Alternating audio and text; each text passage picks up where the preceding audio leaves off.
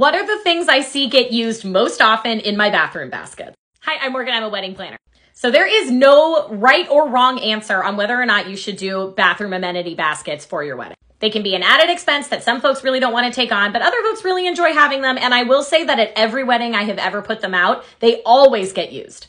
So if you are thinking about providing them, here are the things that I suggest you have in them that everybody will use.